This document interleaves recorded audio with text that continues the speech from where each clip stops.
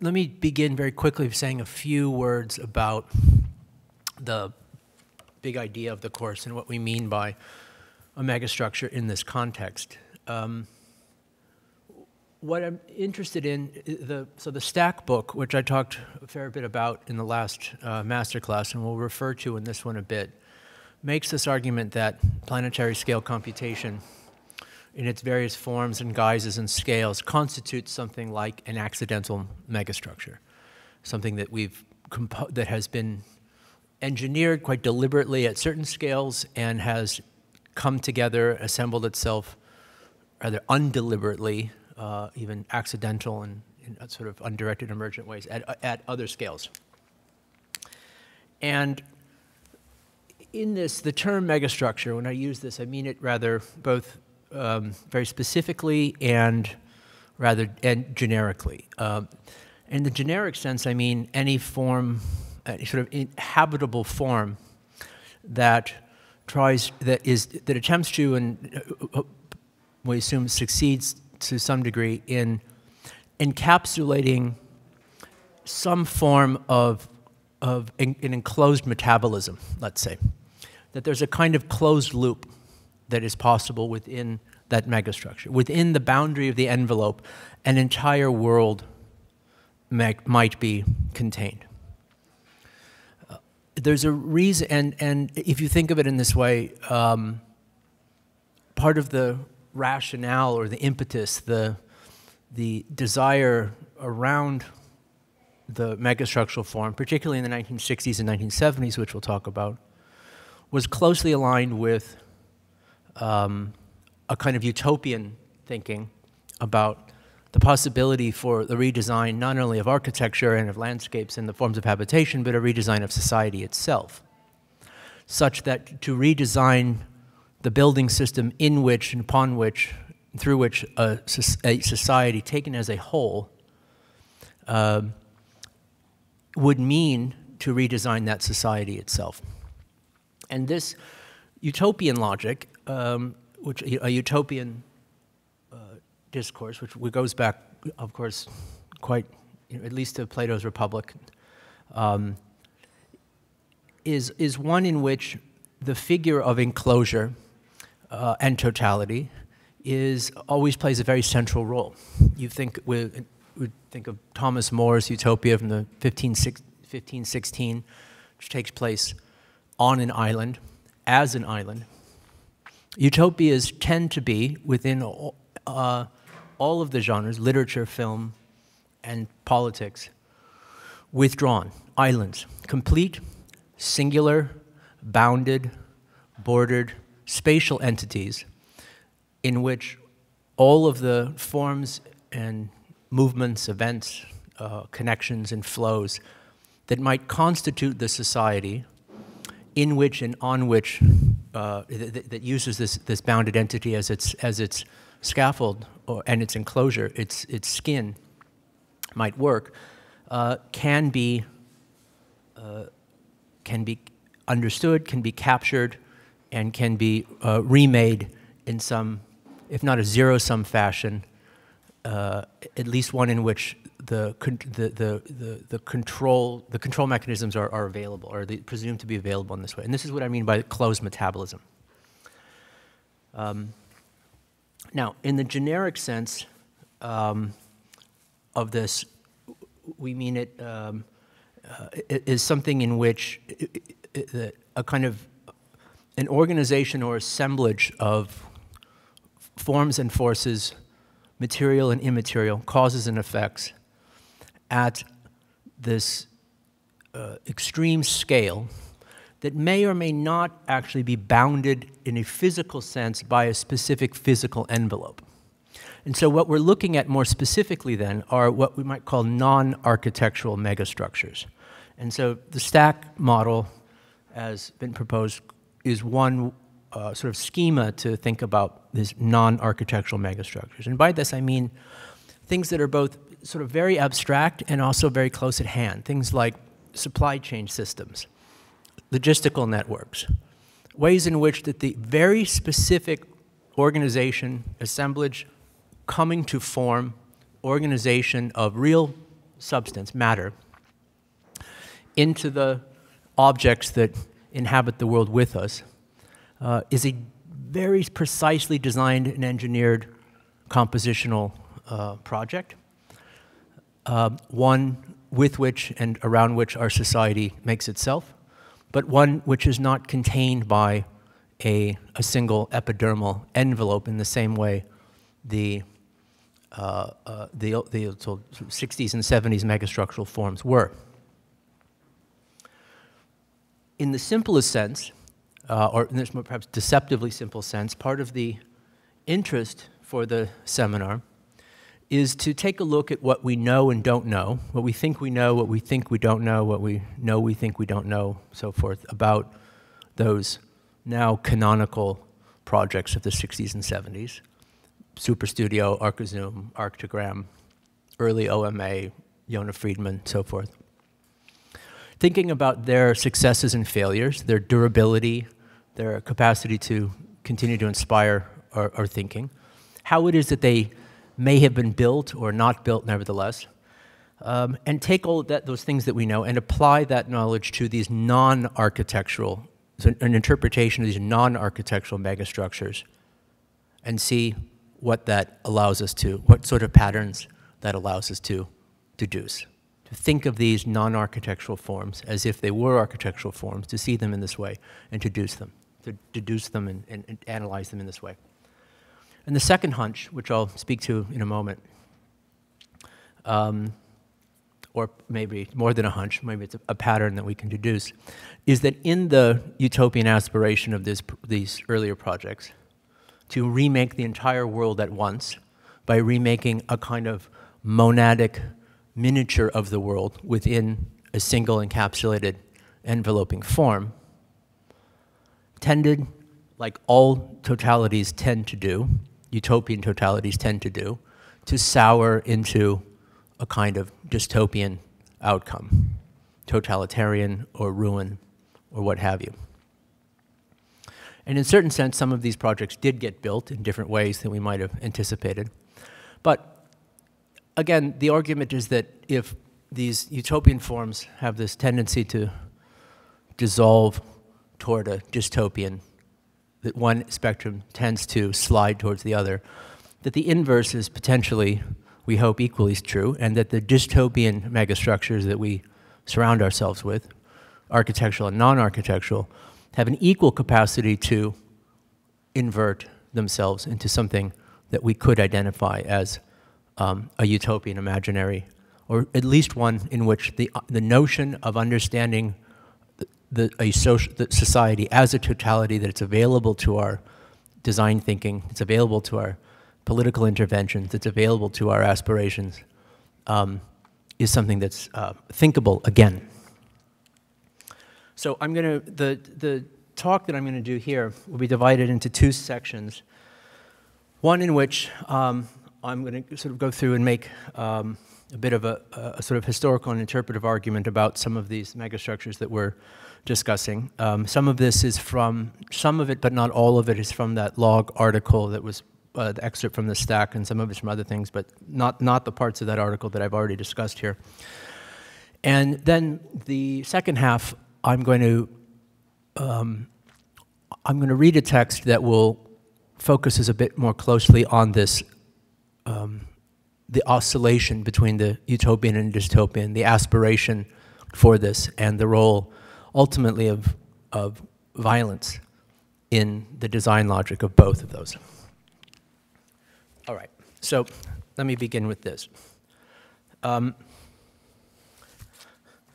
This is part of the Gölbekli Tepe temple, which was unearthed in Turkey some years ago. It's from what it was designed, it was built over a period of several generations in 12,000, I believe 13,000 to 14,000 to 12,000 BC was the time period of this. So before the larger settlement of the normalization of agriculture and agricultural civilization and the city wall building fortifications. So this structure was a kind of hunter-gatherer megastructure. A huge temple on the landscape that nomadic hunter-gatherer groups would organize themselves, we assume, as a kind of honing beacon on the distance to give some geographic, territorial directionality to it. Different bones found on the site suggest there were different forms of animal sacrifices. And so it's assumed that the temple was used as some kind of interface, gateway, central symbolic mechanism for the negotiations of life and death and the cycles of the year and the day, and of the proto-societies that were thereby emerging. This is a map from, this is a drawing from 1516, Thomas More's famous book Utopia, or No Place, in which he lays out his scheme for an ideal society, which, as mentioned, begins and ends on an island. And the island image not only provides a kind of natural envelope or membrane that could surround and encapsulate that totality, it also provides, at least graphically, in its planimetric logic, a kind of limit to the diagram by which not only the space is subdivided and sub-programmed according to different kinds of ideal arrangements, but that the programming of society itself can be subdivided and diagrammed in such a way that logical relationships and ideal hierarchies between them are represented not only in the drawing, but in and upon the landscape itself, which is, as we know, either in plan or section, a basic technique of how megastructures represent themselves. Today it's a bit more difficult in this regard in identification of those forms because, as I say, the contiguity or materiality of the megastructural systems with which we engage the world or with which we compose the world are ones in which the safe capture and enclosure contiguity of space is not one that's necessarily available to us. This is, as you know, this is of course the One Wilshire building just down the street from us, where, as you all know, is now the I still believe the largest telco switching node in Southern California. It used to be a bank, now it's full of servers. All of the internet that we get runs through this particular building. This is and is not our version of the Gölbekli Tepe temple. It is the central mechanism around which those symbolic negotiations must be mediated as we move around our own landscapes as hunters and gatherers of different kinds of hunters and gatherers with different sets of interests. But it's one in which we're not only allowed to ignore as we move around the world, but it's broadly suggested to us that we ignore it. If you try to go into One Wilshire, tell them you want to walk around, you'll be discouraged from doing so. And also because the kind of, let's say the information space, the infosphere that it mediates, unlike the one at Gölbekli Tepe, is one in which has a very different relationship to the materiality of information, electromagnetic spectrum, and all the rest of this, such that those connections and associations are massively dispersed, virtualized, deterritorialized, and so forth. And yet, it's real, and those forms do cohere around us, but one that it's harder for an architectural imaginary to perhaps understand as a building problem, even if it may be easy for us to think of it as a diagrammatic problem. And how it impacts us and the world around us. It becomes an infosphere that permeates the substances and membranes and capacities of the city around us, as computation becomes not a type of object in the world, but a generic substance that causes any object in the world to behave and communicate and take on a life of its own, independent of how it may have operated otherwise, such as electricity did in the past. And at aggregating up to the urban scale, it turns the cities in which we locate into a kind of switching mechanisms in ways in which they have been, to one extent have always been, and in other respects are only beginning to learn how to be. And this is part of the argument that I make around this for the city layer of the stack. Those of you who weren't in the class last quarter, you may want to look at some of the lectures we did where I explained that, the terminology a bit more. Or the log piece will give you probably most of that you need in here as well. There's another way, perhaps, if we begin talking about representation within architecture, that the logic of the megastructure returns in strange particular ways, or returns to us not through an understanding or interest of scale for its own sake, or of the sovereignty of the envelope as a primary question, but really one of representational convenience. There's a way in which, I mean, we know, historians of technology will tell us, and it's an obvious truism, that the way in which a society builds its tools and builds its buildings, builds its habitats and so forth, is contingent on the technology that society has in order to do that. When you have steel, you can build skyscrapers. When you only have Adobe, you build something else. And so the engineering and design imaginary is limited by the tools at hand. But the same is true in many respects of the models that we make.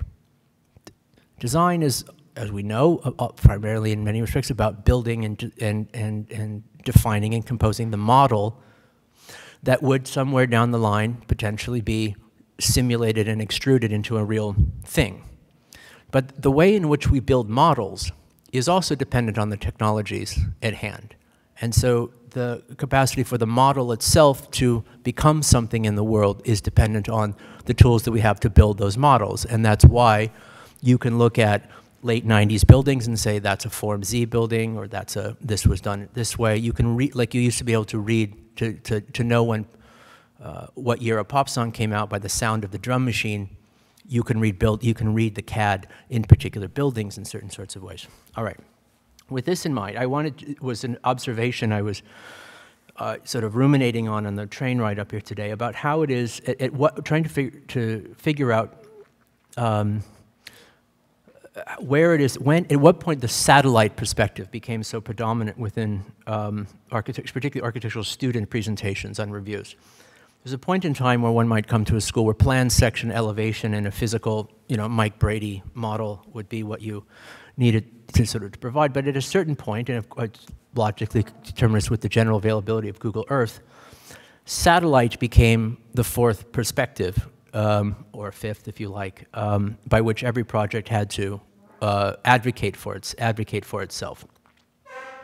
And in this, what we might think of the face of the building, the faciality of the structure, shifted perspective, whereas the faciality within architectural representation was traditionally was the business of elevation, of an elevation perspective, became instead that of satellite. And you became very clear, here's of course Rogers' Millennium Dome, buildings that were designed in a way to be looking up, that would thought of themselves in a way as geoglyphs.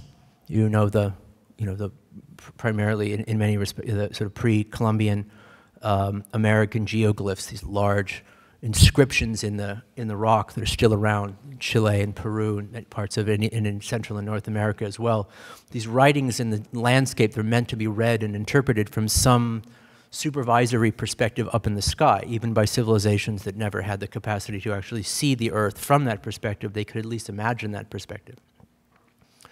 These geoglyphs, sort of model of the face of architecture, have become an increasingly important part of the way in which we understand them. And it's just the logic of the face of the building itself, where something like Disney Hall has there's a particular face it may present from Grand Avenue. If you look at it from the top, it's largely indistinguishable from a Best Buy or a Walmart, because of the way in which the roof is dealt with as a kind of backstage that no one would ever look at, as opposed to the face itself. Now, things like this, airports, and other sort of secure facilities in which a much more comprehensive encapsulation of a miniaturized world are located, are ones in which that geoglyphic logic is more pronounced, but perhaps one in which the pictogrammatic interests are more accidental or emergent than deliberative.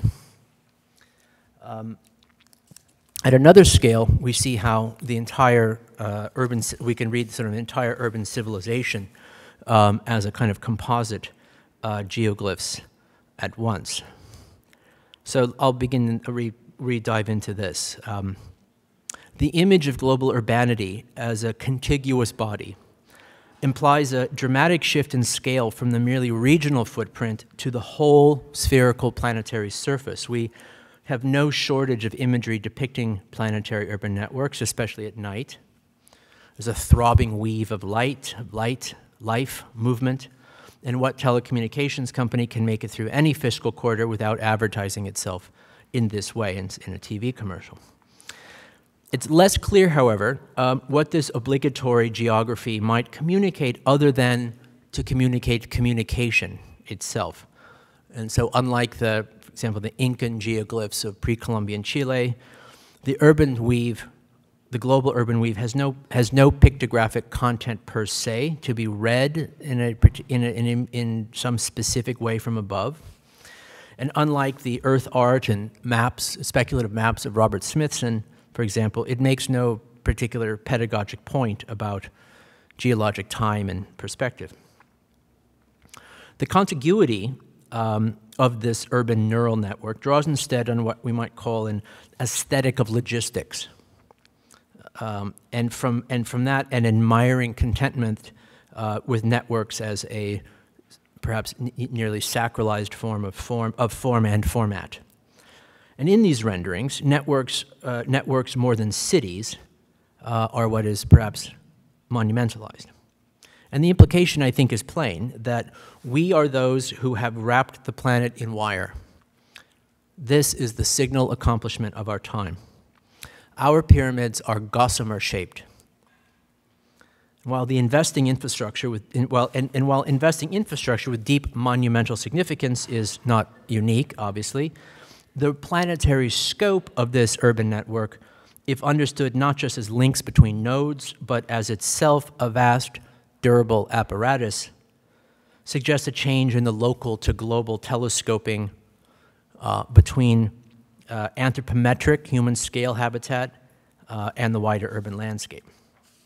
And so our discussion within the stack understands the city layer then as part of this massively distributed megastructure, as I say, and would to so argue that we want to draw upon, however obliquely our strategies would demand it, previous and even the utopian megastructural projects of the past, and understand how they have been realized, perhaps perversely, perhaps inverted from their original content, but realized nevertheless, which I'll speak to again in a moment.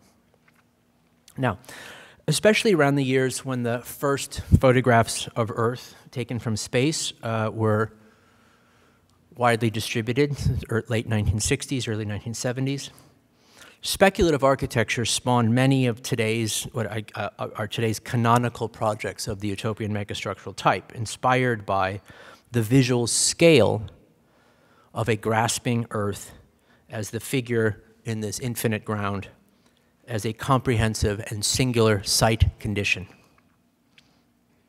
In some cases, these may be seen as proposing truly utopian spaces, total islands cut off from the world, including OMA's Voluntary Prisoners of Architecture of 1971, Superstudio's planet-spanning continuous monument, 1967 or so, roughly through 1977, while others sought the utopian through the maximal perforation of boundaries at that Earth scale, and others through a kind of ludic interface of maximal grids.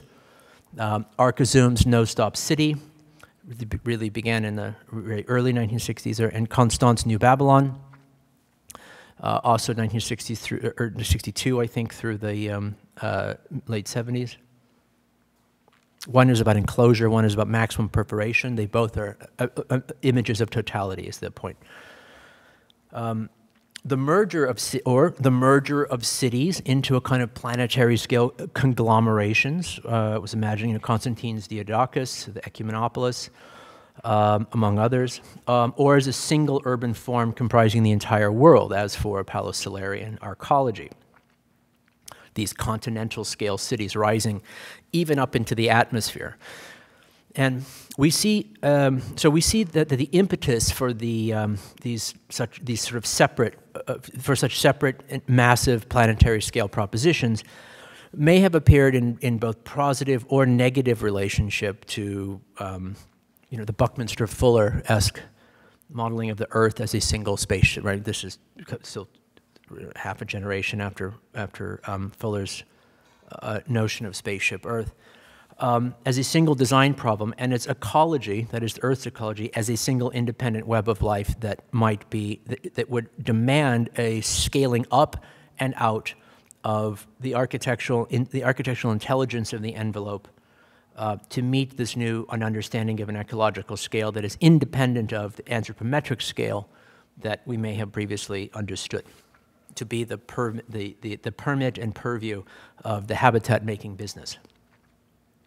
And in such a way, these projects of the Apollo era megastructure, let's call them, as an Apollo space program, provide some kind of missing link in a way between the progressive megastructures of high modernity, such as the massive Karl Marx-Hof in Vienna, a neighborhood-sized building, 1930, with over 1,300 apartments.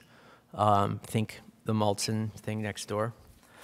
And from that, on the one hand, to programs for extra planetary colonies on Mars, perhaps I think best articulated by Kim Stanley Robinson's Mars Trilogy books. They were attempts to see the whole as a whole, part of the desire for totality, important to any utopian social project, and dystopian anxiety. But also, in many cases, the proposal for the wholesale replacement of an existing geopolitical order of nested individuated buildings, cities and states, with some new model of a biopolitical program, perhaps along a continuum. We can see some of these. I'm proposing this continuum for how this would imagine this emergent order. Some kind of central architectural, strong architectural authority that programs that totality. On the one, say something like voluntary prisoners, Exodus, OMA project, to the open ludic field of a non-authoritarian programmatic form, perhaps New Babylon on the other end of that spectrum, and for which the position and imposition of the megastructural form is in service to that new spatial order. And then one assumes as it's sort of as a prototype for this larger, properly global scale society. Now, the urban form of the urban form of the city layer for the stack, as we've discussed, has to be understood today. We're skipping ahead from '68 to 2015. Has to be understood today as both physical and virtual, material and informational in its materiality. It's an interweaving of the physical and informational infrastructures at a given site, as well as a kind of differentiated integration and disintegration of continental urban sites. So the way in which we must think about the site within this function for this type of possibility of megastructural projection today, to be clear, is both in the one in which any given site is defined by the interweaving of the physical and the informational, and that the site is understood both as an instance within a larger global context and a singular site on its own regard with its own unique and ecological niche, and that those two mixtures sometimes are at odds and sometimes complementary. In some sense, its logics, that is those of today, are extensive, continuous with those of the Apollo era architectural mega-utopianism. The total envelope, universal interfacial grids, superimposition of quasi-sovereign layers, and so on. And in some senses, they're almost the complete inversion of these. Regularization of production, as opposed to an opening and consumption cycles, a strong filtering of individual mobility, an intensive capitalization of every encounter and gesture, and so forth. And for this, we could trace with this in mind, both the ways in which they continue and discontinue those lineages, we could trace the after images of these megastructures into their operations, of those 60s era megastructures, into their operations within the 60s, within the operations of the city layer today, and even recognize the appearance of something like their evil doppelgangers. This is possible because the stack itself is not only itself a megastructure and an arc of totalization, it is a platform for totalities, other totalities in which to install themselves and to operate on as they will, to superimpose and interweave totalities. And like any platform, it can work as both a control mechanism and a means for opening and flattening access at the same time, or both. And in fact, one because the other.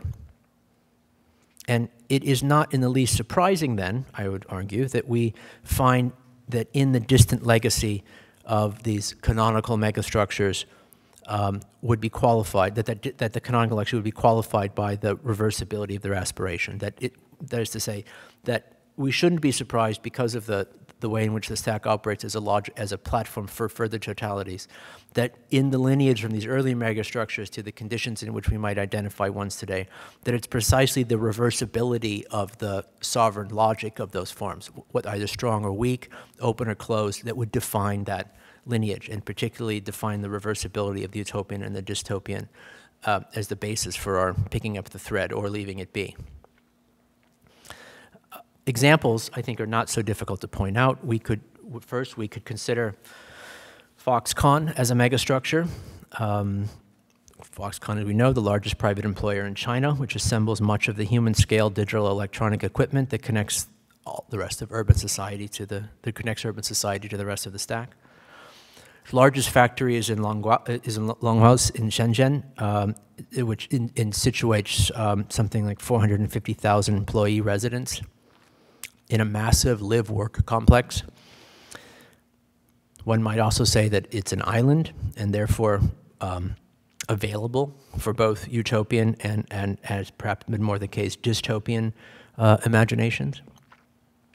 And taken as an inversion along some dialectical spectrum of platform open and closure, the regimented lifestyle, regimented cycle of life, passing from one phase to another, perhaps until death, of those worker residents. Foxconn could be seen as a dotted line from Exodus, voluntary prisoners, right? You know, the OMA project. You begin your life at one end of the building, you end your life at the other end as you go through. Same as Foxconn in a way. The factory floor is responsible for the physical assemblage of the world's primary consumer devices, laptops, smartphones. And as these are the essential physical interfaces between users in motion and the recombinant landscapes that we strategize, it's also, in a way, a realization of Archigram's plug-in city, or later or a couple years earlier, the computer city. We see perhaps the essential form of Superstudio's continuous monument realized in, so here's No Stop City again. I'll suggest a pause here as well.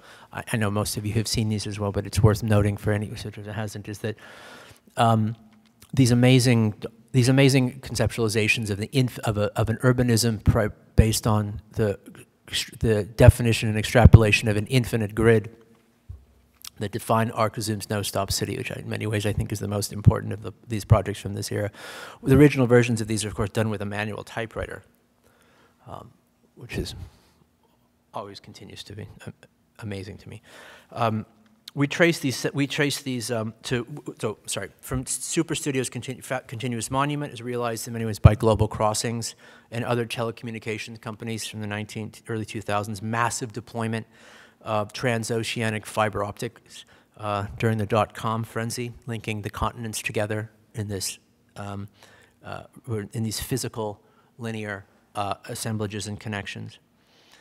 The former project, the former Super Studios was successful as a project, though unbuilt.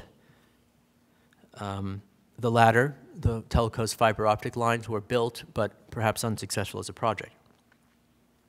We sense traces of no-stop city in the absolute ambulatory speed of urban computing, the interfacial city without beginning or end or middle.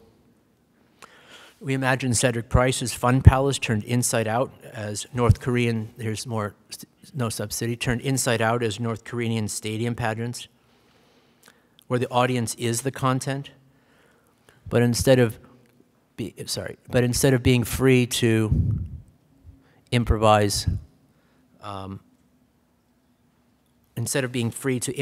the audience is the content, but instead of being free to improvise, each is instead rendered into a disciplined pixel in a larger choreographic display.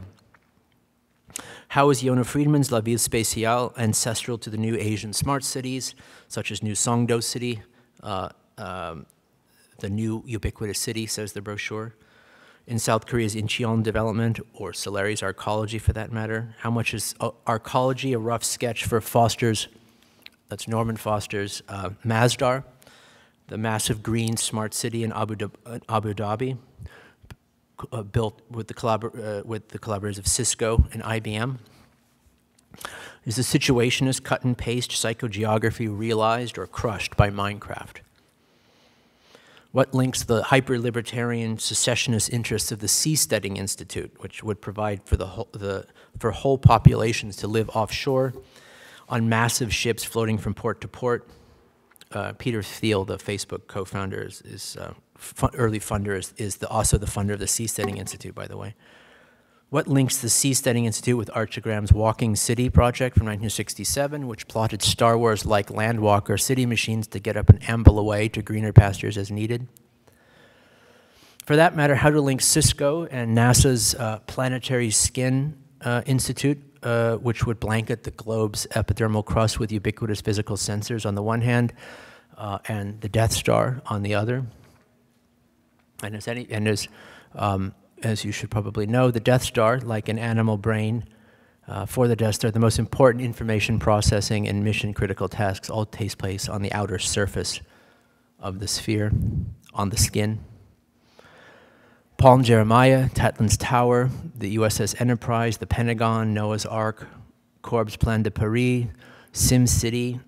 It gets harder and harder to keep all of these mega gardens separate. So,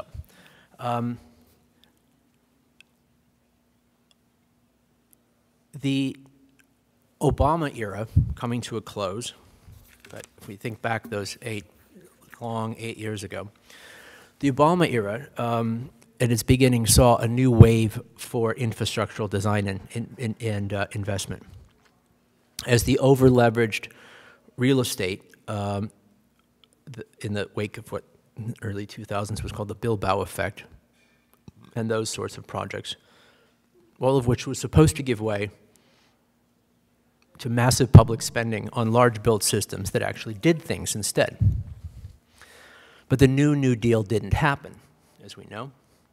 For some, attention then turned to the cheap fix of compressed natural gas over renewables, and for others, for actually preventing infrastructural investment in, for example, airport expansion or tar sands pipelines or things of the sort. For the most part, this infrastructuralism of that era sought less to mitigate the dangers of algorithmic capital, Anthropocenic growth, than to update or innovate on their existing armatures. You could think of, again, Norman Foster's Beijing Airport, which was built, versus the North Sea wind farms proposed by OMA at the same time, not built, as an example. And around this time of Obama's second inauguration, we received word that Foster had received a most extraordinary commission. His office was asked to work with the European Space Agency to design structures to be 3D printed on the moon. the prospect of constructing a new civilization from whole cloth on nearby planets and moons, of course, has inspired no shortage of utopian schemes. And in this case, the cloth is lunar soil itself, which might be used as the essential building matter from which off-Earth hibernations and habitations might be composed. In this, this is robotic terraforming as much as it is off-planet urbanism.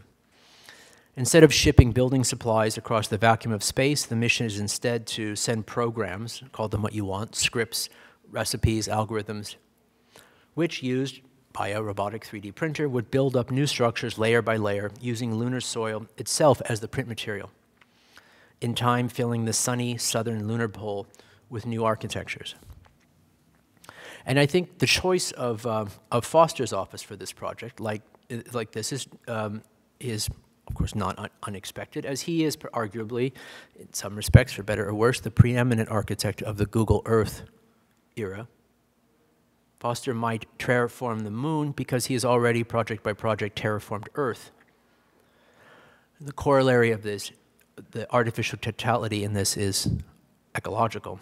From Masdar to the new Reichstag to the Gherkin, few, if any, other contemporary offices have done more to expand the perspectival scale of architectural figuration with the preeminence of the satellite perspective than his. As said, students are in many ways now obligated to include satellite view along with elevation, axon, and so forth. And his project perhaps suggests one reason why. Foster's projects, like to continue the example, can perhaps be only properly understood or considered read well from tens of thousands of feet in the air. And as landscape scale interventions in relation to the regions that they gather onto their midst. As megastructures, they draw into their midst. Now,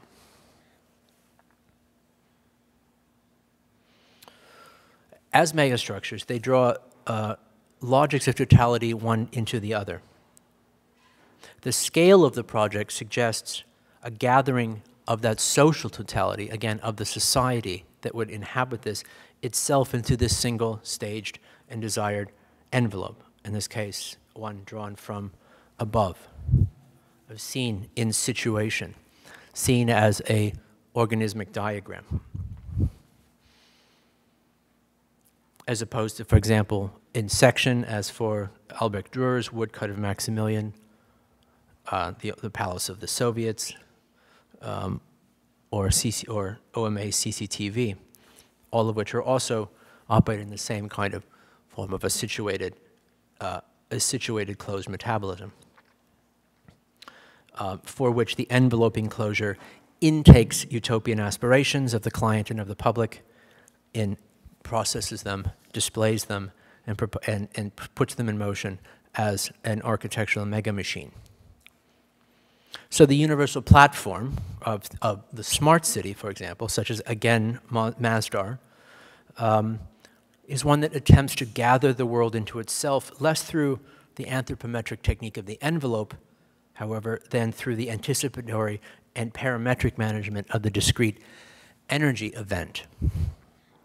By circumscribing and rationalizing a local polity of electrons as the core constituency of urban governance, this smart city model seeks to create a closed ecology of electrons and molecules, governed by and for which the governmental rhetorics of the mega dashboard might provide some complete managerial indexicality to the urban metabolism that drives preference for green infrastructural systems that can regulate data suitable to the macroscopic total images of flow.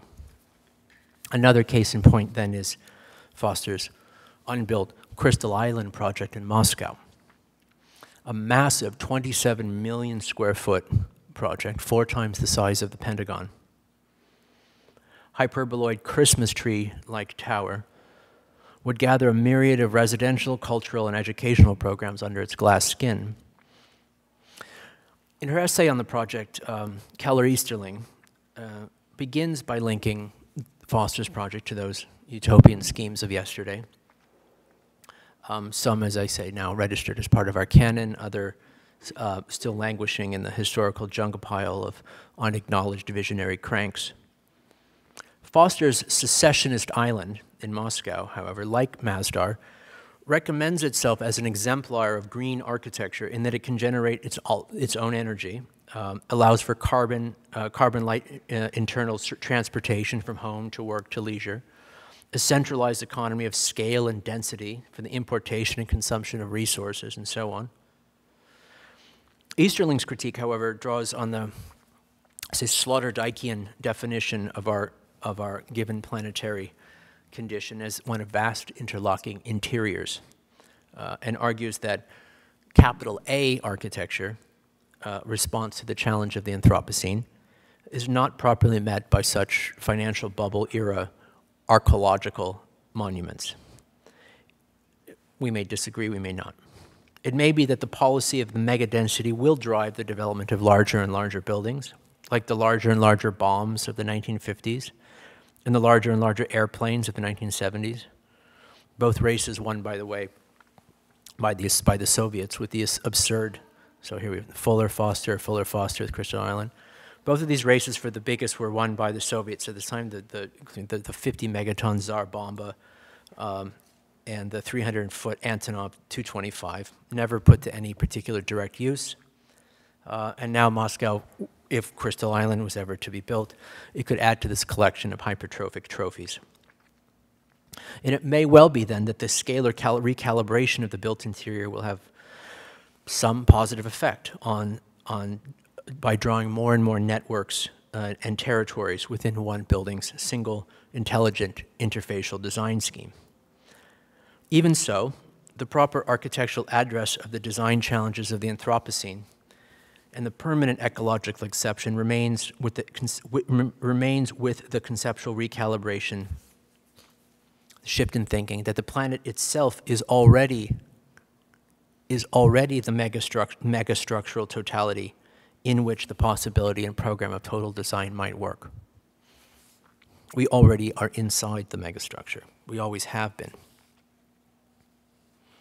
The real design problem, then, is not the authority of a new envelope visible from space, but the redesign of the program that organizes interiority into which we are all thrown together.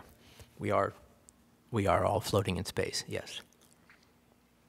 Here the architecture, the architectural imaginary, plan, section, processual diagram, become key techniques for the prototyping of the governance of what would result from this reprogramming and the possibility of a subtractive, not additive architecture as the essence of speculative infrastructural work. There is no expansion of a single building that can do this. Architecture is therefore perhaps the wrong metaphor for architecture to lean on. The architectural imaginary now shifts from the professional assembly of buildings and what that has asked of it to the conceptual and technological assembly of territory itself.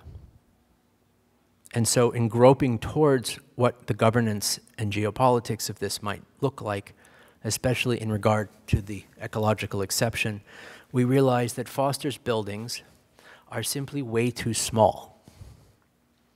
Instead, we would do better to draw energy from other artificial envelopes that does less to subdivide specific program than to enable the appearances of programs we cannot already anticipate, rent, and resell in advance. An envelope based not on the metaphor of the arc, but on that of the atmosphere and on the scale and ubiquity of the clouds. So, our first discussion, this in relationship to those things, we understood that was indicated in a way by our common situation within these various channels and envelopes, and that the connection and disconnection between individuals, sites, and cities within these regional transcontinental networks exceeds geographic position and makes explicit that one is not only within the specific city that you happen to be standing in at any particular point in time, but are located inside a general urban fabric that torques and folds around the planet, connected and served at various points through various apertures and orifices and illuminated black rectangles. In this, some megastructures have a unique relationship to other megastructures. Not only cause and effect doppelgangers, but contemporary doppelgangers as well. They rely upon, even in their withdrawal, their interest to withdrawal as objects, to withdraw as enveloped entities, to withdraw as monadic social totalities, they rely upon one another in very specific, sometimes paired ways. Their closure belies that interdependence with that specific external structure, perhaps a continent away, upon which it relies for energy, purpose, and support. For example, Apple's spaceship campus in Cupertino, also Foster, where design and strategy live, cannot possibly exist without the Foxconn factory campuses in Shenzhen, where Apple's products are assembled from parts into perfected slabs that tether us to the cloud. Even as occupying different corners of the globe and selectively ignorant of what goes on the other site, the two megastructures are intimately paired. The two share a unique bond across the strange distances of the mega-urban network, binding them together in ways that both permeate the solidity of their total envelopes and by revealing the interdependence with the exterior world, as well as by doubling, mimicking one envelope into another. Foxconn's fences and suicide nets become Apple's apricot fields. Foxconn's dorms become Apple's subterranean parking. Foxconn's massive assembly lines become Apple's customer service protocols, and together these two megastructures, along with the network of retail store embassies, constitute the territorial urbanicity of the Apple Cloud platform itself. But their relationship may rest on a symbiosis that is more fragile than it might appear. Like the Eloy and Morlock from H.G. Wells' Time Machine, the megastructure's two paired populations share the same world but inhabit different spaces. One above ground, the other underneath, one living in the perpetual innocence of play and leisure, experience, design, innovation, oblivious or uninterested in how it all appears for them every morning. The other running the machine underneath, toiling against the earth, forcing it to produce the bounty over and again. And it is perhaps a bad omen for Cupertino that the bargain between the subterranean world of the Morlocks and the surface world of the Eloy is maintained only because periodically do the Morlocks harvest Eloy like cattle and eat them. The cannibal economies between networks of megastructures is not always what they first appear. Okay, I want to then shift gears a little bit. We'll do a Q&A and discussion the rest when they're all done here as well. My intention is this to focus on this dynamic of oscillation between the utopian and the dystopian that the megastructural form seems to demand of us. So my intention is not to end on end on the dystopian note, but is to focus on that convertibility. And the interest is to hopefully revive a design interest in the possibility, again, of thinking social totality, of thinking territorial totality as a basic condition by which some kind of renewed subtractive modernity might begin itself. It's not my position, and then in no ways is in no sense should be regarded as anti-megastructural. Quite the opposite. The opposite. All right. I want to end by reading you a story. A story called "The Role of Megastructure in the Eschatology of John Frum." We just go black, if that's probably all right here as well on the picture. The Role of Megastructure in the Eschatology of John Frum on OMA's Master Plan for the Spratly Islands. Is it possible to do black instead of blue? It's a bit more. Thank you. All right. This is, by the way, from a book of mine that just came out called Dispute Plan to Prevent Future Luxury Constitution, which we'll be reading more of in the seminar as well. All right. September 30th, 2001. The South Pacific Island, which some simply call the ocean, is composed by an indefinite and perhaps infinite number of geometric configurations with vast plains of salt water in between, surrounding very low carpets of sand. Among these are the Spratly Islands, claimed by no less than 7 countries: China, Malaysia, the Philippines, Brunei, Indonesia, Vietnam, and Taiwan. From any of the Spratlys, one can see on the interminable horizon the upper and lower registers of Chinese hegemony. The distribution of the populations is variable. 20,000 migrants in 5 languages per port. These are the land-bound sociologies. The height of their buildings, from floor to ceiling, scarcely exceeds that of a normal bookcase. One of the occupied archipelagos leads to a narrower chain of micronations, which opens up onto another floating plateau of scientific equipment monitoring in real time the metagenomics of plankton, each device identical to the first and all to the rest. To the left and right of the archipelago, there are the otherwise identical capitol buildings of 2 defunct kingdoms, one called the Kingdom of Humanity. In the left, the appointed legislature was known to work and sleep standing up. To the right, sitting to satisfy their fecal necessities. Between the 2 capitals, above ground, winds a spiral staircase, which today sags abysmally overhead in some places and soars upward to remote distances in others, consuming a sunburnt canopy. In the hallway of the overhead stairway between the 2, there is a non-reversing mirror that reflects all personal appearances so that its viewer sees oneself as truly seen by others, and not the lateral inversion presented by the normal mirror.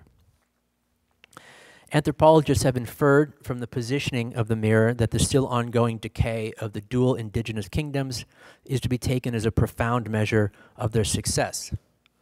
If it were not, why this requirement to make the illusion of reflection more optically accurate?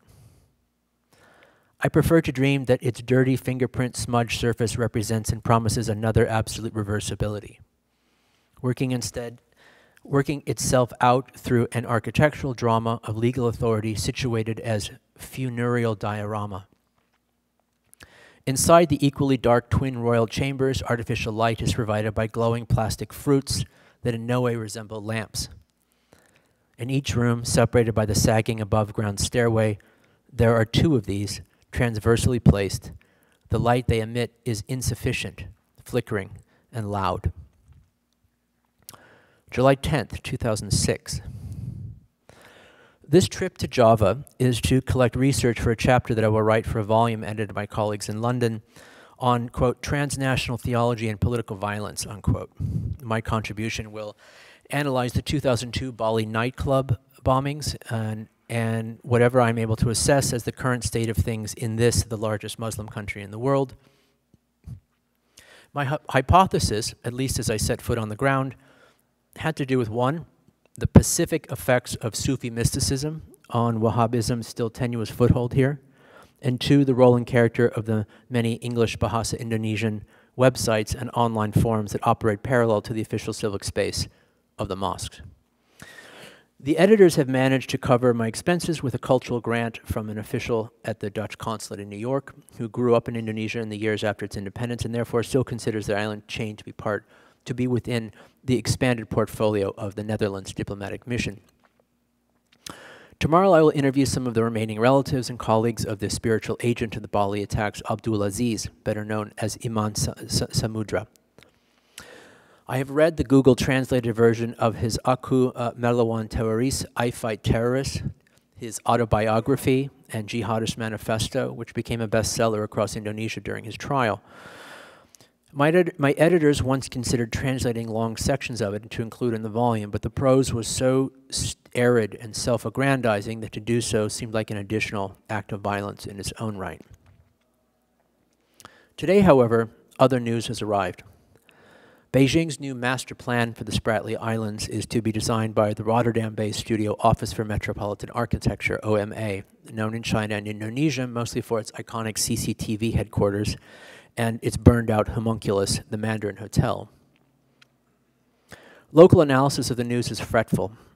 The Jakarta Post writes, quote, "The Chinese occupation of the Spratly Islands was never completely unexpected, but as valid territorial claims had been made on them by so many different sovereign states, the sheer scale of planned development must be seen as well beyond the worst-case scenarios feared by Manila or Jakarta," unquote.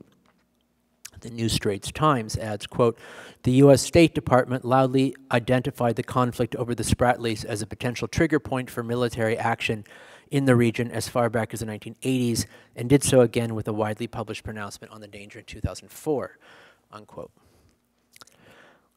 When I was first in Indonesia in the mid-1990s, I learned how unambiguously the Spratlys represented, even as a symbol untethered from real geographical experience.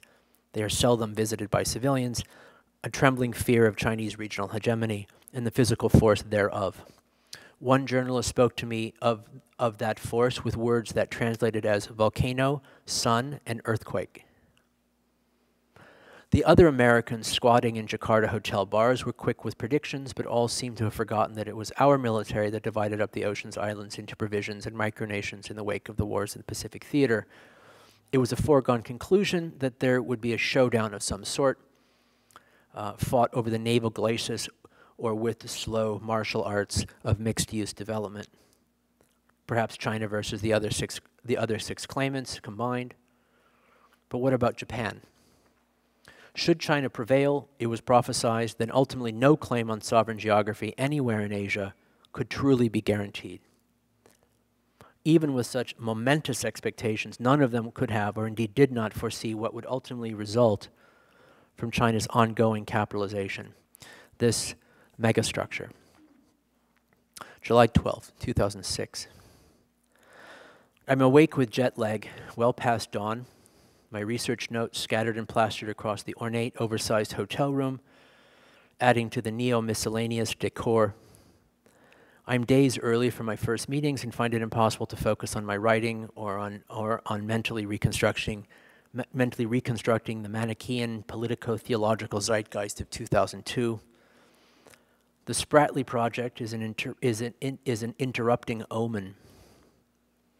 To clarify, I'm able to write these notes because I've just received a copy of the OMA project and proposal book as presented to select members of the Chinese press, and I assume to the actual clients it must weigh 10 pounds.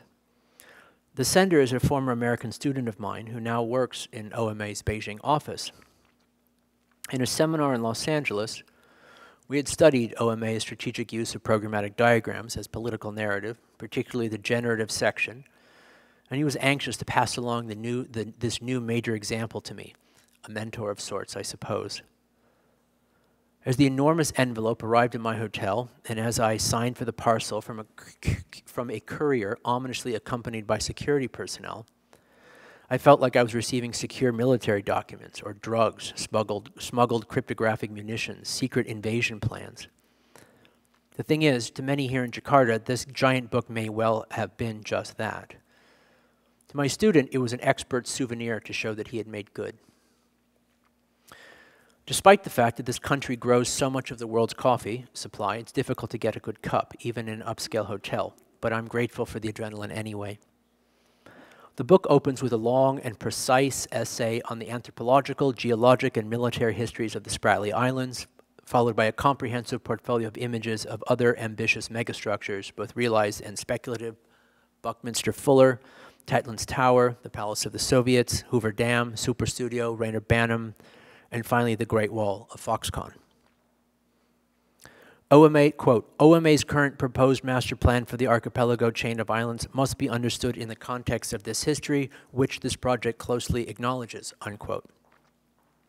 The project book goes on, some 500 oversized horizontal pages in girth, and I'm shocked to see that it touches on some of the very same reference material as the research that currently brought me to Indonesia. I cannot fathom how this data may have factored into Beijing's ultimate decision to greenlight this enormous investment. The second chapter states, quote, "The skull map, now on display in Saigon, mimics the infamous map of skulls drawn from the Tuol Sleng Museum at the former high school in Phnom Penh, which had been used as security prison 21 during the Khmer Rouge reign of terror," unquote. This gruesome installation of anti-Chinese propaganda is dutifully debunked by OMA to underscore their client's true sovereign claim, not only on the islands, but on the entire ecosystem in their midst as well. I didn't share any of this with the student. That was for a different time. As the OMA book makes sardonically plain, Vietnamese claims regarding the island's historical habitation from the Lê dynasty to the present are factually baseless. The Lê people are not only unrepresented by the current inhabitants, they actually never existed. Regardless of the international community's policy positions on the ultimate geoethics of Beijing and Hong Kong's new developments there, the proposition cannot be seriously entertained. This is, quote, "that the tens of thousands of supposedly dead and disappeared islanders could have been killed by Chinese occupation because it's unlikely that the islands were actually inhabited at that time at all," unquote. OMA's conclusion: the map of the Spratlys, composed with the skulls of those Lê people supposedly killed by Chinese and Japanese occupations now on display in Saigon, must be constructed with the heads of dead people from somewhere else. This was my hypothesis too. The designers armed the clients with the necessary rationale to deflect opposition from both those directly affected by the plans and those with exterior cosmopolitan intentions. Traffic is light today, and the internet seems almost unencumbered. I take the opportunity to execute some lingering errands. I leave the OMA program book locked up at my hotel. The sky is pink and brown, and the waterway smells like old airplanes.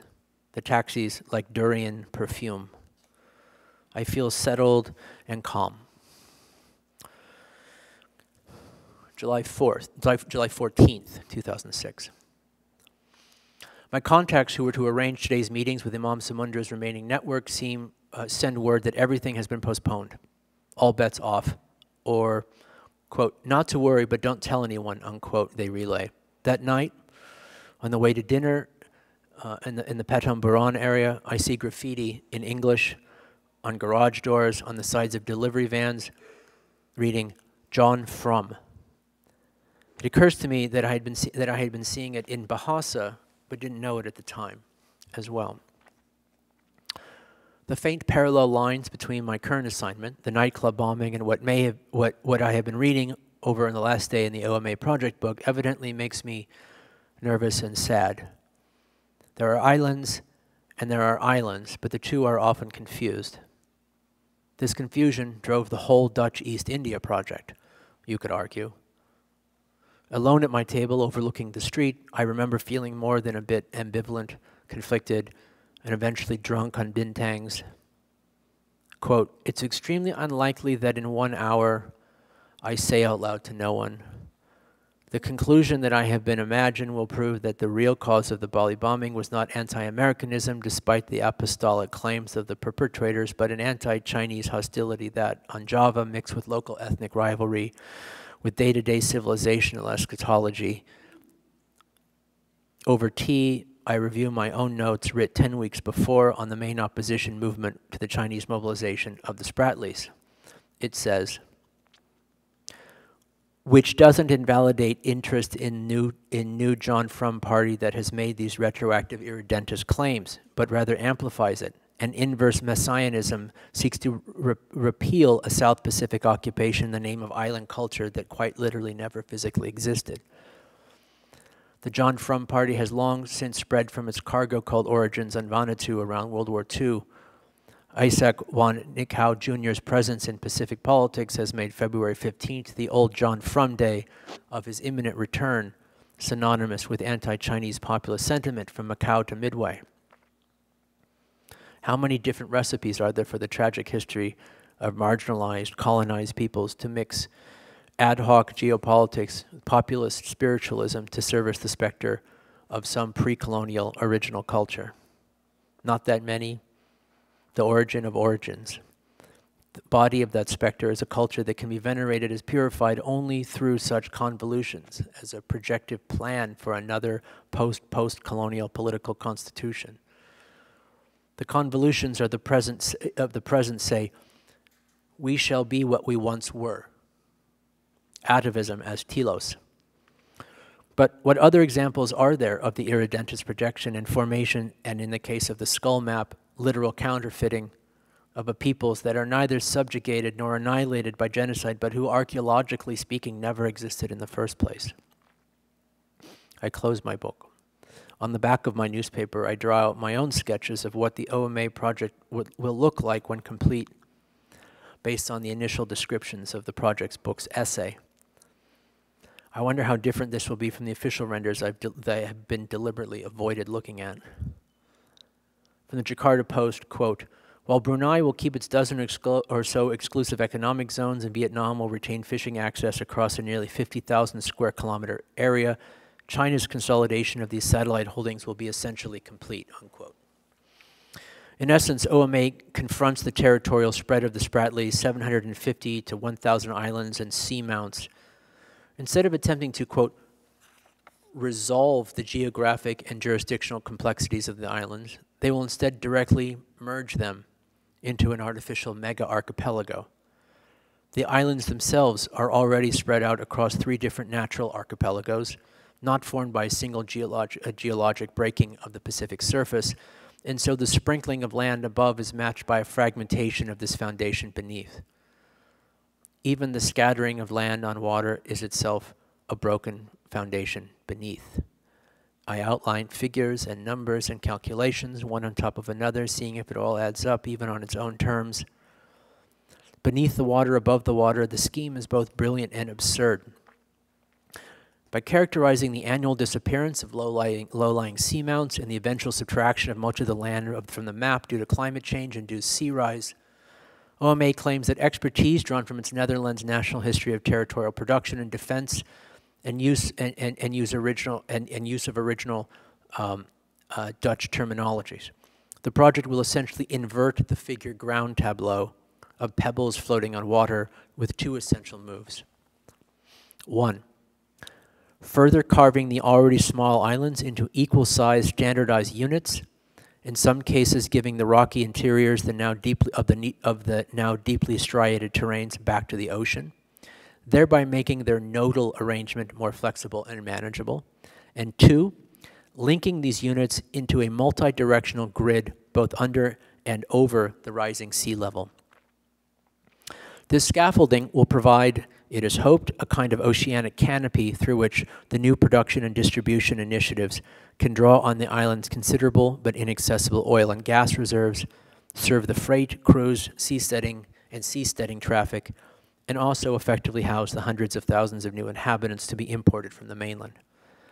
The strategy is in marked contrast to those of other competing proposals that had, each in their own way, attempted to address the 7-headed claims of sovereignty over the Spratlys with either an architecture of polynational equanimity, a sort of seaborne United Nations chamber in the round, or one of absolute Chinese consolidation.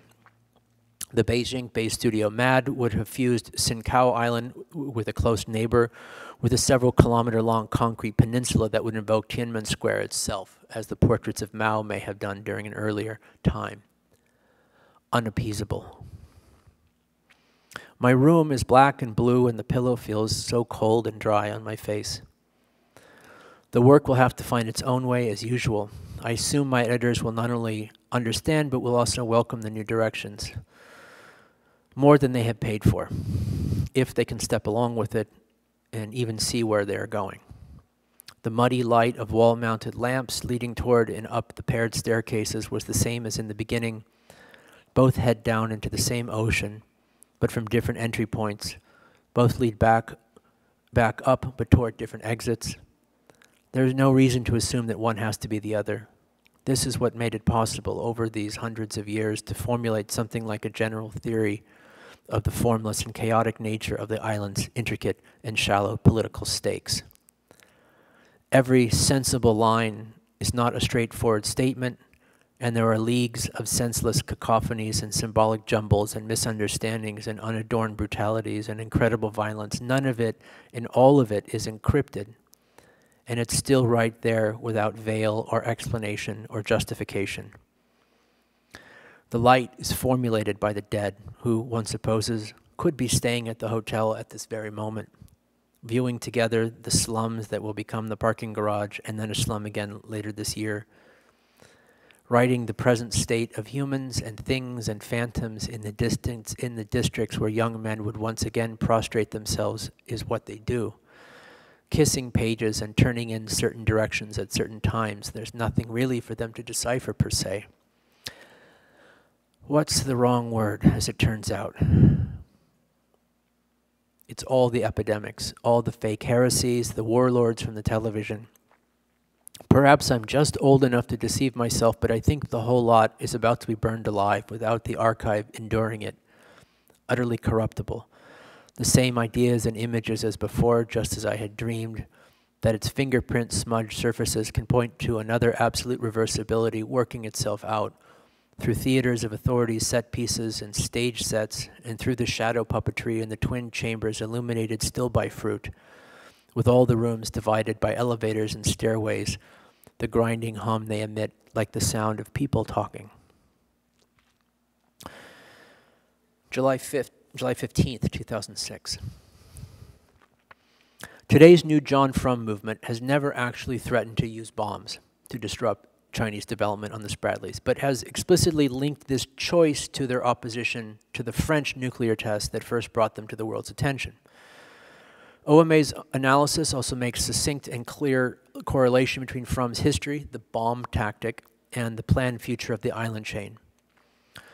OMA presumes that the namesake John Frum must have been one of the many American infantry who occupied Vanuatu during World War II, and who may have had an important role in the clearing of the islands, in building the many cargo and troop landing strips, or has been suggested in the actual distribution of real cargo to the troops or to the islanders, as if he had some mastery over the appearance of these. John from Kansas, John Frum, or whatever, however, given the extensive cargo cult landing strips that the Vanuatuans built after the war, ostensibly to coerce the skies to land more cargo, and from which might require John Frum to return in order to manage the sacred logistics, the alternative hypothesis is that Frum was not a Westerner at all, unlike the Prince Philip cults, but was himself Vanuatuan and appeared well before the war, promising not a return of American or Japanese bounty, but a cleansing of all outsiders from the island. Only then would the islanders be able to amass their own true wealth. The bounty brought by the Americans suggested that this was imminent, even if it meant suffering their presence for a while. Today, the Frum graffiti is directly tied to the potential bombing campaign, which the movement articulates in rich, prophetic detail, but never explicitly links in relation to the Spratlys, as this would get them included on official lists of terrorist organizations. Bomb, quote unquote, is instead presented as a symbol of the Frum political theology of irredentist cleansing, which in turn is how the Spratlys problem is framed by the movement for its widespread audience and sympathizers. No direct threats are made, but the chain of pedantic association is unmistakable. And instead of playing down the Frum threat, as other competing studios did to calm the nerves of Chinese officials who had indiscreetly let it be known that they saw the scope of the development as a security risk, OMA instead played it up and used it to their advantage. The flat lattice would connect the hundreds of regularized specks of land into a vast network, having the effect of increasing inhabitable space by several orders of magnitude. It was, they argued, the only way to establish a development capable of sustaining the scale of logistics programming that the project demanded, without also providing clear monuments, symbolic icons, and critical choke points that, if Bonn would provide the new John Frum Party, or indeed any other anti-Chinese entity, from Taiwanese to independence groups to the open internet activists, a clear point of leverage. Quote, defense through obscurity and obscurity through decentralization. OMA repeats, without typical irony, the apocryphal example of early to mid-1970s U.S. Internet, which linked points between California and Utah, and the SAGE air bomber early warning system architecture on which it was based, as a network topology that would provide massive redundancy if ever attacked. The story goes that if the Soviets were to bomb any one node, then the surviving nodes could handle the rerouted traffic. The principle is basically sound, and as is true of neural networks, it is also as it is of shipping lanes, but their historical example is inaccurate. Nevertheless, OMA explicitly applied this defensive topology for the master plan, and in doing so assured the Chinese that they could continue to build and expand the development as they wished without fear of terrorist attack. Not because it was an impenetrable bunker, but because no single tower fallen could strategically or symbolically affect the claims that the From party might hope to make with such an attack. It would be a centerless city with no absolute critical points, and one could easily subtract attack zones from its self-healing program, effectively making the, quote, bomb visions of the new John From party preemptively irrelevant. It is starting to think that this rationale may have helped to finalize the allocation of tens of billions of dollars to construct an artificial archipelago in the South China Sea. Startling. It is disturbing for its jaundiced and schematic view of history and for the hubris and cynicism with which it assigns a role for architecture in the governance of these processes. Unlike the Bali bombers, the new John From party's initial interest in the Spratlys was not rooted in the regional politics of countermanaging China or in China's bullying of its neighbors. As indicated, it became visible as a leading voice in the outcry among South Pacific nations over France's 1995 atmospheric testing of nuclear bombs near Tahiti, roughly 6,000 kilometers east of Vanuatu, another 6,000 kilometers east of the Spratlys. The OMA project book does mention this, and its citation of the event in this particular context is both surprising and provocative in ways that raise the stakes on what is to be won by their megastructural intervention.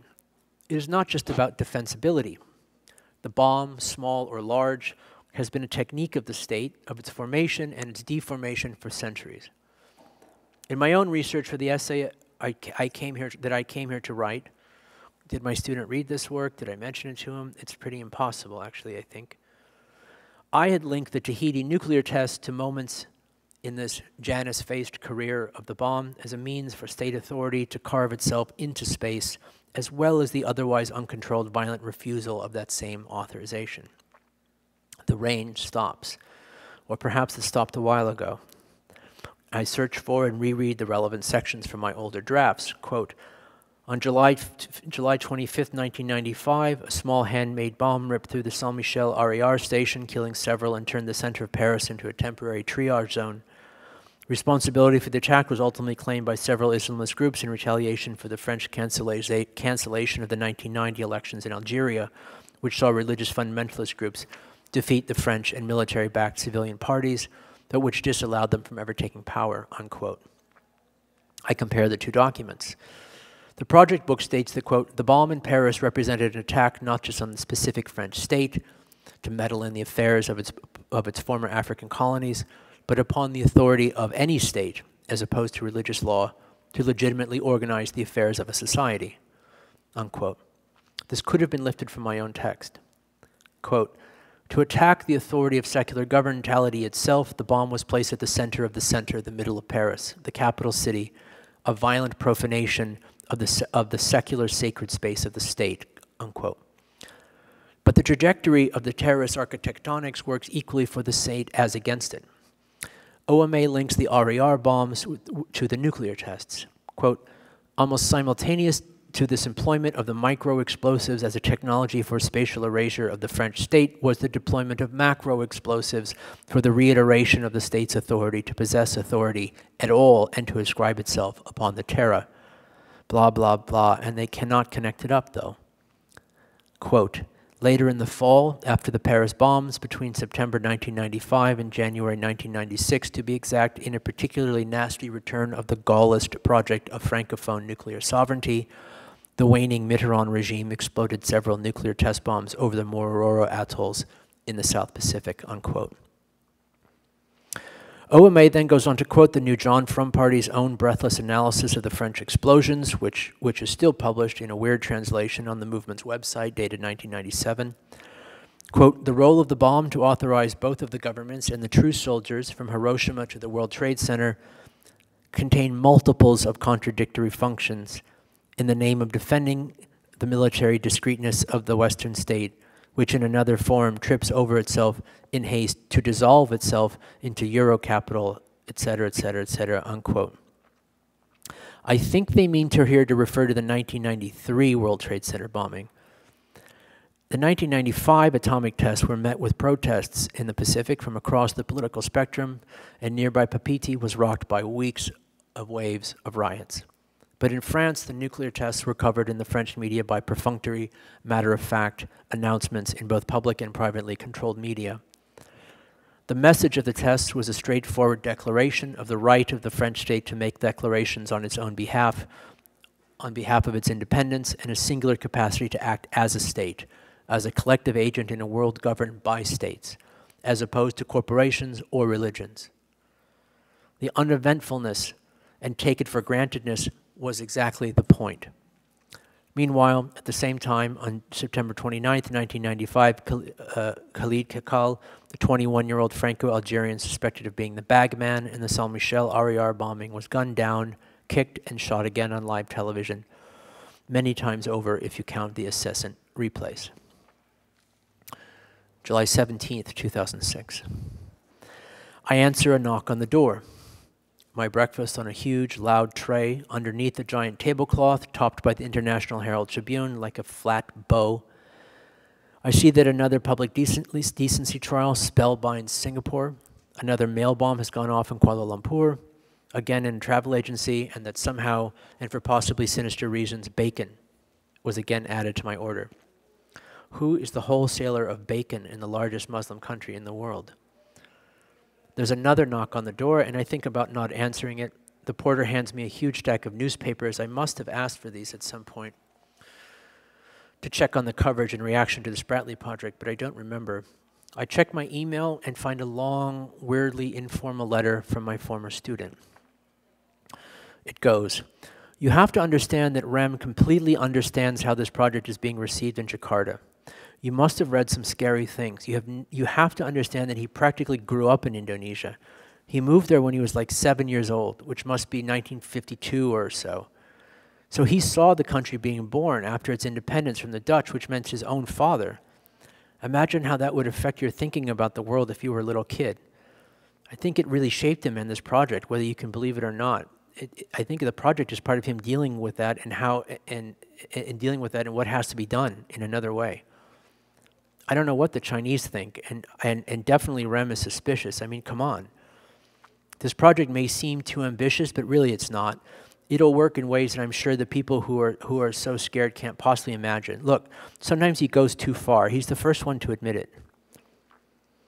He goes on repeating everything I already know from reading the project book, and then draws analogies between certain maneuvers and ideas that he first encountered in my writing, apologetically, enthusiastically.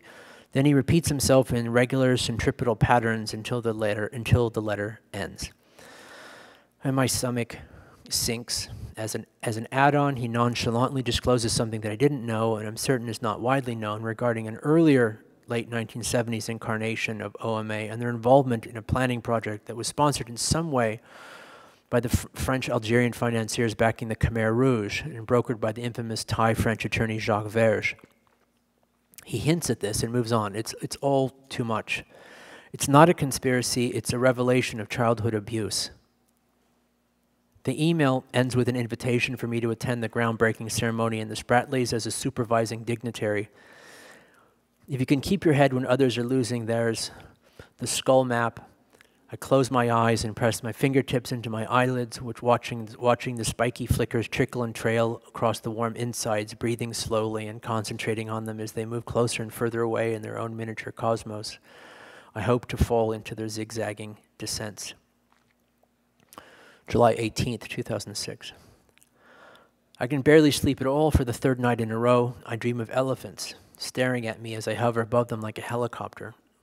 Waves of tall green grass blowing violently all around them. There's still no word from my supposed contacts. I decide to allow myself to fully unfold the oversized map of the project's artificial archipelago because it's a hot pink dawn again, and so I slide everything off the table and in my hotel room onto the carpet. The massive network of curves stretches from one end of South China Sea to the next, a circulation pattern of permanent inhabitants, temporary workers, and temporary executives, the data packets flowing through the structure's huge capacity of fiber optic cables, the logistics of real goods, internal and external transportation, the tracking of paper dollars and yuan in near-field communication systems. Everything is modeled by complex fluid dynamics, measurements, equations, incomprehensible maths, annotate the fractal soap bubble composition. I read all the flows, human and inhuman, have been simulated with Langerian and Eulerian equations to an unreasonable and absurd level of confidence and predictive granularity. And all of these design issues are largely initial state problems, and so this degree of simulated prediction and control cannot possibly be real. On the page, it is math as heraldry. Architectural programs are both strictly partitioned and promiscuously interwoven, Euclidean and hyperbolic geometries collapsing upon one another, container sorting, manufacturing and assembly, long-term asset storage, banking and data services all coexist with resorts and prisons. They are arranged in an inspired and desolate combination of maniacal algorithmic precision and totally arbitrary cynicism. The artificial archipelago's fuzzy topos is based on research in global internet packet routing by Dmitry Kurakov. His work models hyperbolic distances in packet routing across the Earth's surface and confounds commonsensical relationships between nodes and the tangled lattice of cyber infrastructure and traditional national geography. Sometimes the shortest distance between 2 points is determined by a smart packet heading in what appears at first to be the opposite direction from its intended recipient. Legacy networks essentially required putting a kind of map of the entire internet space into every router, such that each believes itself to be aware of the entire network at once. As the address tables require constant updating, and as a whole, each router is asked to perpetually overthink the optimum path of every packet entrusted to it. But Kurakov's devised an ingeniously simple method of giving a sense of direction to the lowly individual packet itself, such that even the simplest unit of information doesn't need to know its ultimate career in advance of being sent, and no gateway needs to recalculate the itinerary of every message it shuttles. Packets move in the general direction of their destinations, however global or local that generality may be when they are far away from it or nearby to it. The results of these two modifications, hyperbolic versus Euclidean distances and building, quote, greedy pathfinding into individual packets, could realize perhaps an order of magnitude increase in the global data throughput should such ideas be fully and properly implemented. As it stands today, only a fraction of publicly accessible networks use these methods to their potential, though most large corporations' infrastructures, including Google's own internal networks, have been based at least partially on Kurakov's methods for some time. I myself know next to nothing about it. OMA's essential insights are: 1, to treat the master plan of the Spratly artificial archipelago as a regional state megastructure network capable of intensive amputation and regrowth. 2, to treat the distribution of human program and non-human program as interchangeable packet layers. 3, to imbue packets with precise quantum of sovereign mobility. 4, to privilege the geometries of hyperbolic distances in ways practical over all Euclidean distances. 5, to elevate this privilege to an ordinal principle of militarily defensible physical and political geography. More knocks, more breakfast, more newspapers, more bacon, no word from the contacts. The Bali bombers' remaining Confederates are not enthusiastic to account for themselves in an interview, I guess. The court cases are too complicated and they are already turning on each other. Uniformly fragmented island atolls are rendered by dynamite into standard-sized unit positions in a grid and installed into another new ordered oceanic surface. Hotel shower and hotel toilet, hotel sink, hotel bed, and the South China Sea. Plankton are captured and their genomic evolution is modeled in real time against the master image of climate variation.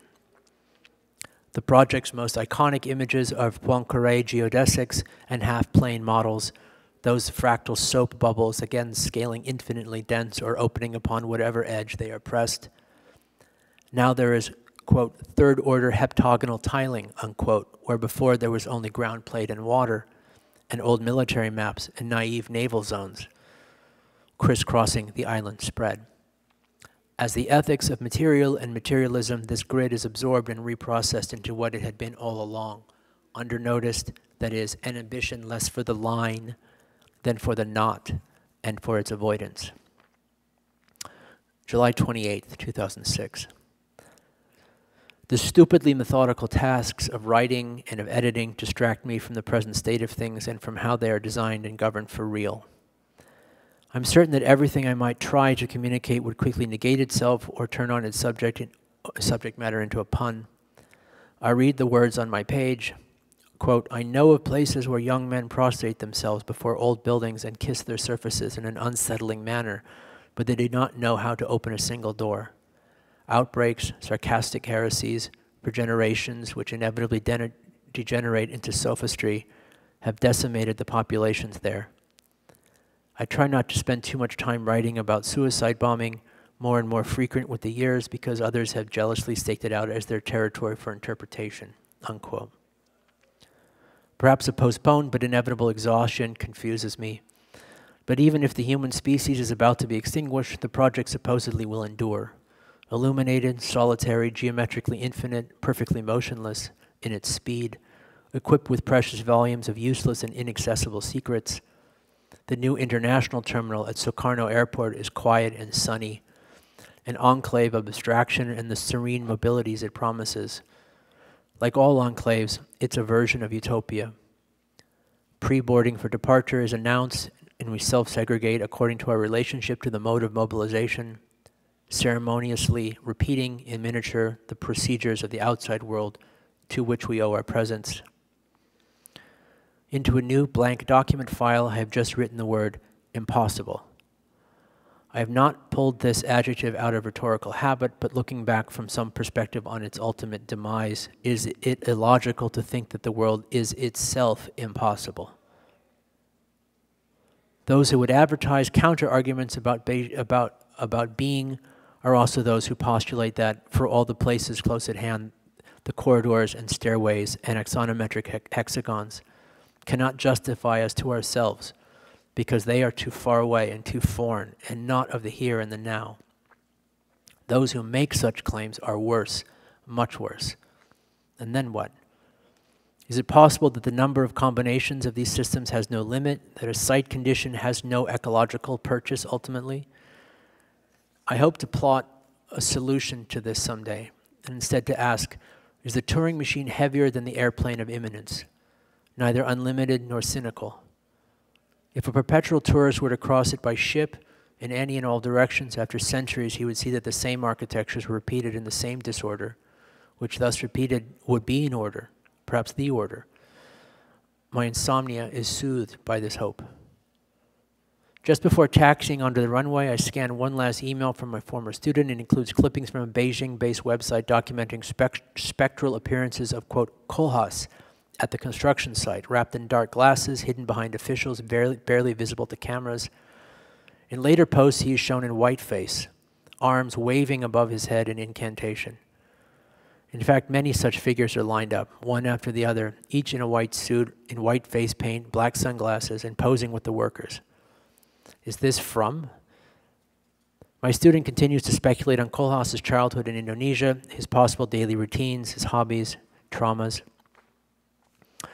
July 28th, 2007.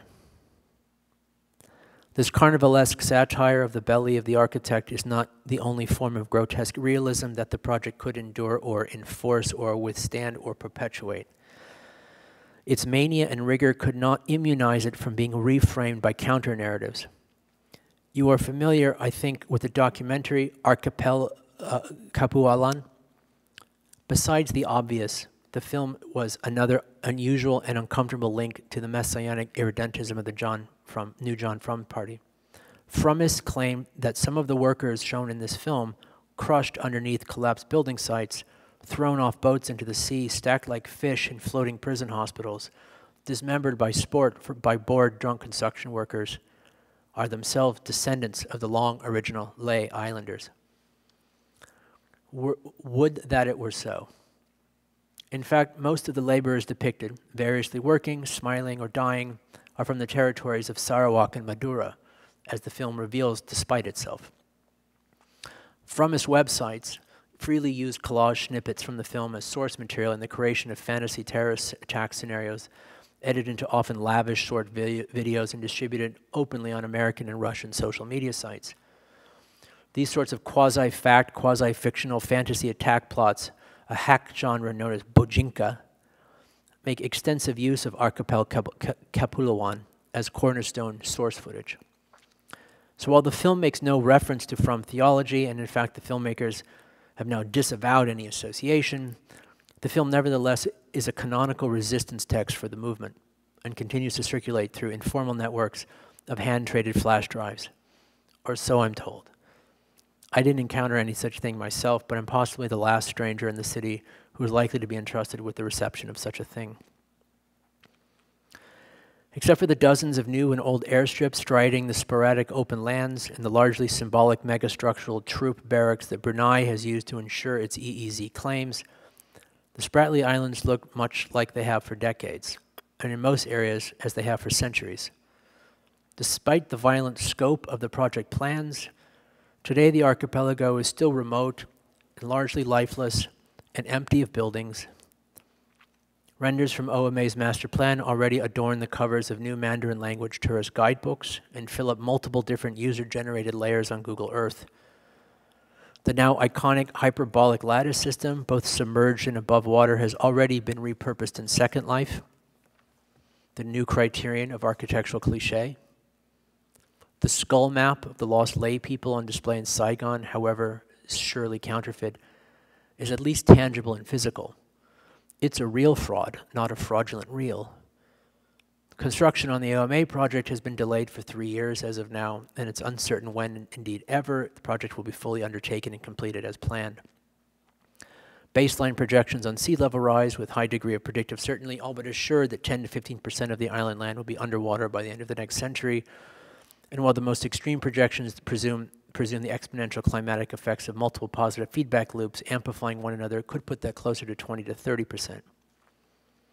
China's absorption of the Spratlys into a new logistical exocontinent, along with OMA's synthetic topology, may only succeed to the extent that they can also provide for adaptation to ecological transformations that cannot be realistically predicted before construction begins. An initial value problem once again. If this is so, then the project may be an ingenious solution to a very different situation than the one to which it was originally assigned. Or equally possible, it can be recommended on its own account, even before its own completion, as an exotic ruin of failed governance and regional superpower overreach. Nevertheless, it has already succeeded as a geopolitical ploy through the sheer presumption of momentum to silence the competing sovereign claims over the Spratly Islands by neighboring countries. Malaysia has even formally recognized the entire chain now as part of China's extended territory, based in essence on the presumption that the OMA plan is the inevitable future of the archipelago, and so even before the megastructure is built, it already is so. August 11th, 2008. I did eventually meet with the acquaintances of Iman Samandura, introduced to them indirectly by contacts made with Fromist groups interested in having their side told through me, a channel that they mistook as a Dutch journalist. We disappointed each other, I'm sure. At the time, it was hoped that some insight into basic mysteries of the social, the archaic origin of the state, and the time of geography, perhaps, might be found. It is or is not coincidental that these grave concerns could be demonstrated as and through architecture. If the language of the stone is not sufficient, then the multiform plan and the solemn grid will have produced the diagram. Since the Japanese surrender on board the USS Missouri, nearby designers, politicians, and terrorist functionaries have contested the plan. They are the official actors of sorts, supposedly utterly unrelated in purpose, but before, during, and after my interviews with them, they all present themselves to me in the exact same way. They are all opponents who have become one and the same through the friendship with their inverted, interwoven paranoias. I've witnessed them in the commitment of their purpose. They appear exhausted by their work. They recount by way of endless footnotes within footnotes of renewed commitments to personal and collective purification and to communities and interactions to come that will, by way of their divine anonymous violence, resolve the constitutional contradictions of the ongoing stalemate of the unbuilt project that may hold the key. They talk with their admirers of good works to come, and sometimes they spend hours picking aimlessly through their feeds, looking for some bit of information that will inspire and inaugurate their next move tomorrow morning. They scan for critical events. Obviously, no one expects such people to build anything or to tear anything down, and yet their project is, at least partially, already finished by now. As was to be expected, mania is followed by flamboyant depression. Some means, some practical violence of the state or against the state for the project or against the project, somewhere, somehow, would turn the tide in their favor. They each invariably conclude. In the end, a small, blasphemous Frum sect originally from Midway suggested that the opposition should cease and that all islanders, including the Chinese engineers and the Dutch and British and American architects, should jumble the plan all together until they have constructed, by the probabilities of fate and chance, another megastructure that would absorb the intentions of Beijing as well as the eschatological promissory aspirations of the new John Frum party into one. Quote, "Can this not be Babel?" they ask optimistically, in not so many words. The Chinese issued damning orders on them, as did the mainstream Frum resistance. This sect, the last of them, disappeared, at least from my view. On occasion, I have seen what I take to be their scribbled graffiti wasting away in the public comment sections of the project's waning journalistic coverage. Despite their sense of doom and defeat, in many ways, this is their true solution, at least to what is most important to them, which, in reality, has prevailed. Their composite tower will be built, and with time, theirs will be that which is honored by decay. Thanks.